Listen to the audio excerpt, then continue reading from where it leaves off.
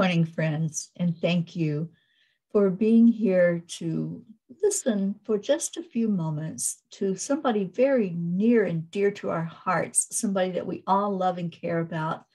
I'm here with Dr. Ruth Anderson.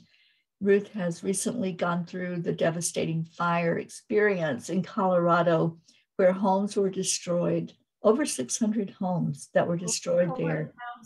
Over a Over thousand. 1,000 homes. Thank you for that correction.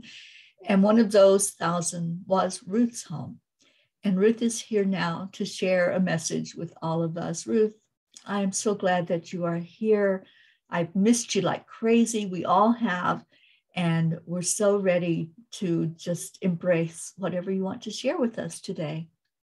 I really wanted to come on and say hello and let you know we are okay. We have been held by Archangel Michael and Divine Mother the entire time, and I've never felt afraid because of that. And actually, Terry, I want to start with what happened before the fires. So we went, excuse me, that's from breathing smoke, by the way. Um, Archangel Michael 2 years ago had told me to take my family to Galveston, Texas. I had never. Why Galveston? It just wasn't any.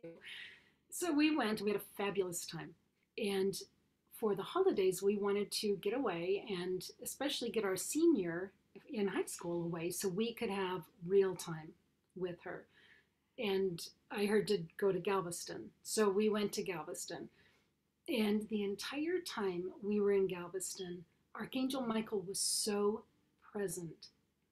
I almost like I've never felt him so present before. And I felt, excuse me, I felt so protected and so buoyed up by him that one morning I actually said, "What? Why are you so present?" I'm like, "I'm loving it, but why? What is going on?" And then on the 30th, we were only gone for 5 nights. So on the 30th, we had gotten a call from friends that, wildfire in Louisville area. And then we got a call from the sheriff, the reverse 911 saying, get out. So we called our house sitter, who's Dido Clark, who's one of the tech support for EWN, and had a friend come and help her get our dogs out of the house.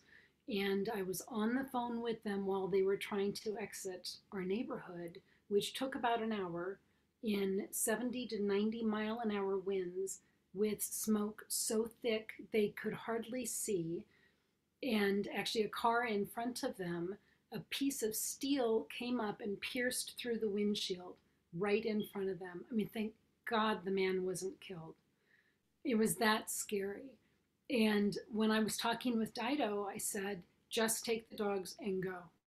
Yeah, don't worry about a thing, because you never really think everything's going to be gone. Everything is gone. I mean, the house is flat. There's even the steel beams are bent and curled. And you just think, what happened? What happened? How, that it was so hot. They were talking about heat of like 2,000 degrees. You can't recognize what were the cars. There is some brick standing. It's kind of fascinating in a horrifying way.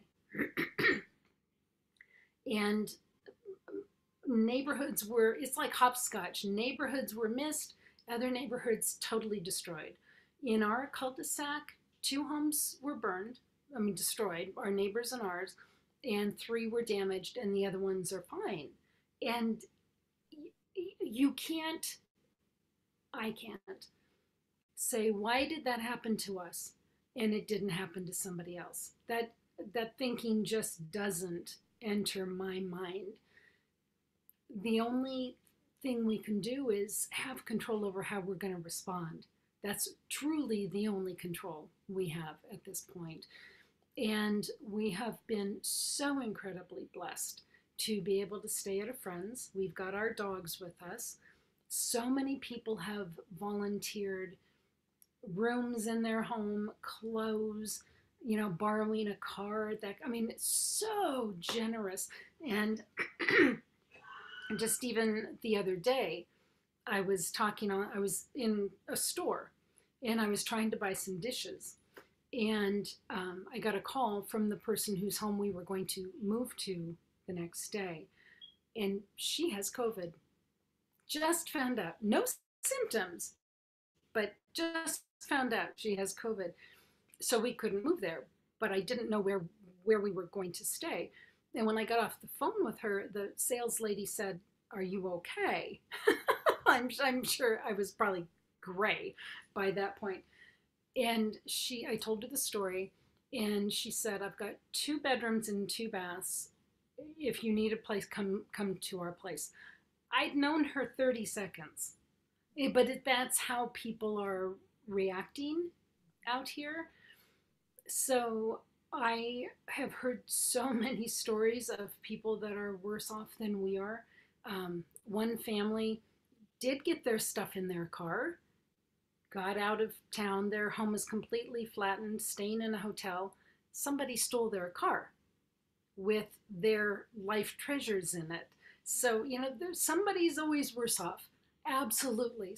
Somebody is always worse off and needs your care and your compassion, or people that didn't have insurance, or people that were underinsured, or, I mean, I think we only lost 3 people.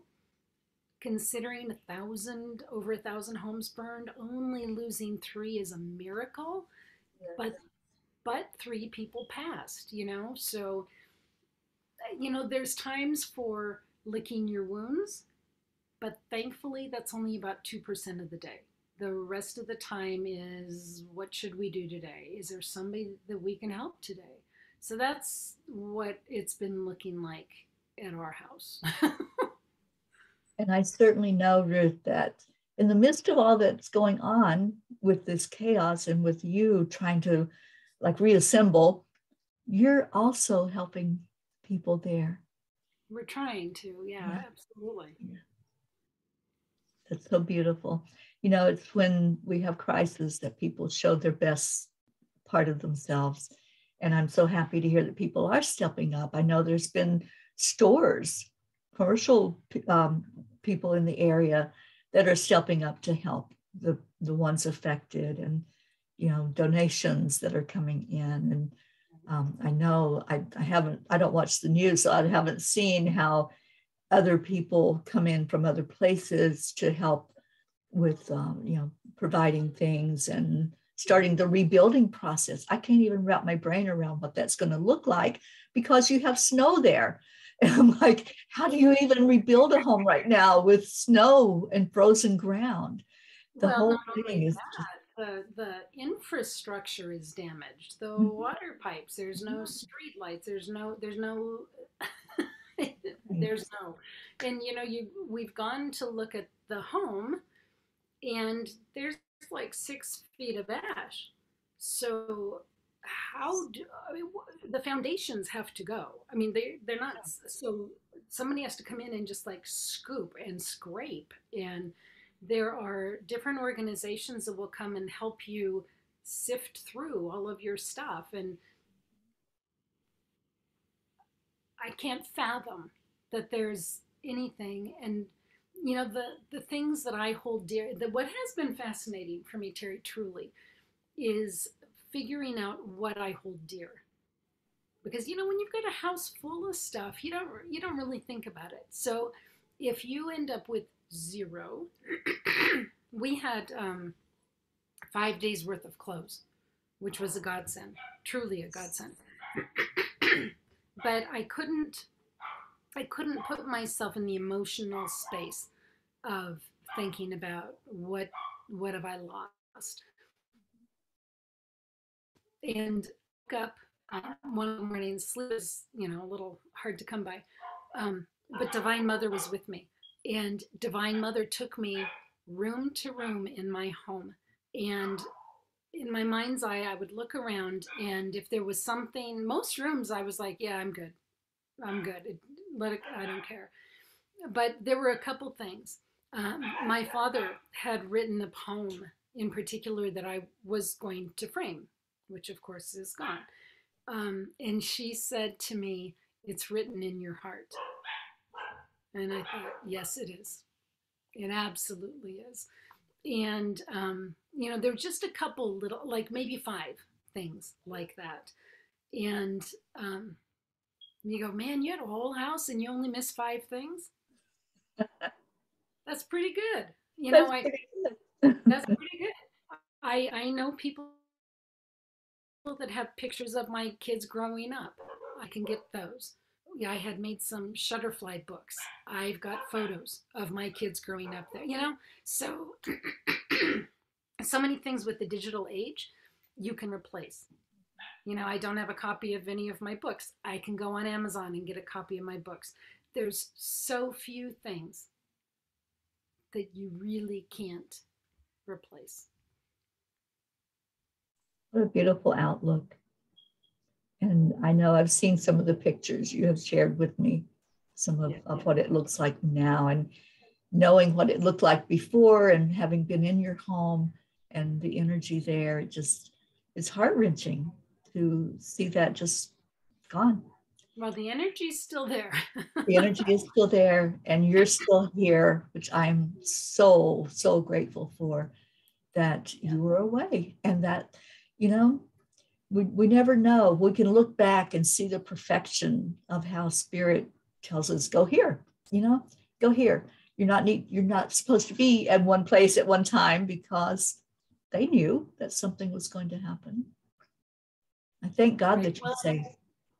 Yeah. And I have to tell you, and I think Terry remembers this, about a week before we went out of town, Terry and I were doing the meditation, and I said to her afterwards, I wonder what it would be like to start completely over with nothing. And I don't know why I said that, other than I think Spirit was giving me, we're getting you ready. We're giving you a little hint here and there. I had gotten a hint. My daughters have done musicals for years and years.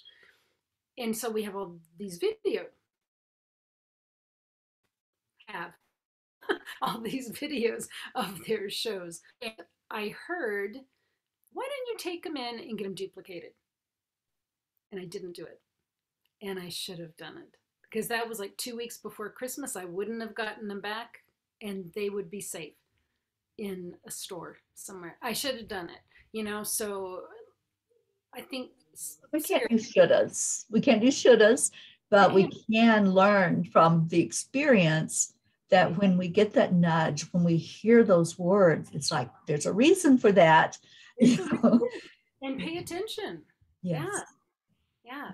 There are no shoulds. There's really only gratitude for the blessings, truly. Truly. Because you know what? No matter how uncomfortable or inconvenient this is, there are people across the world that would give my teeth to be in the situation I am in. And I know that, and I'm not taking that for granted.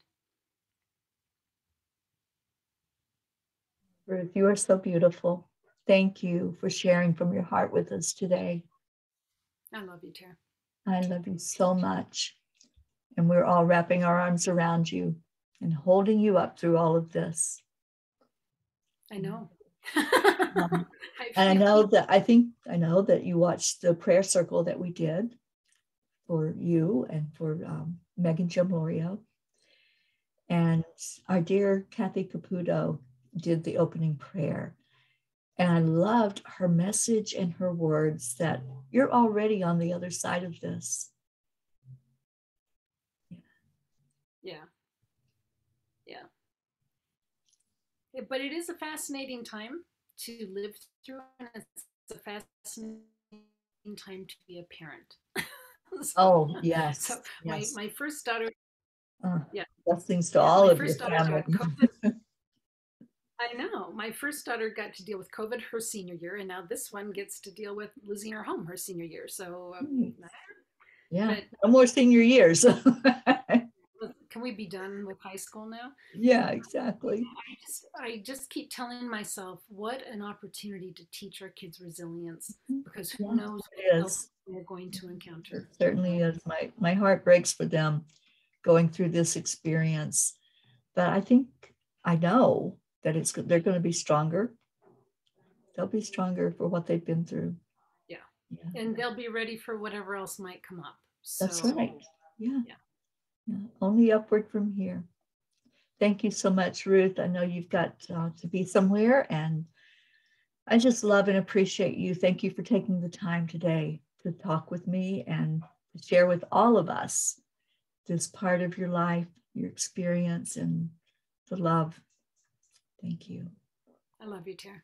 I love you. Bye, friends.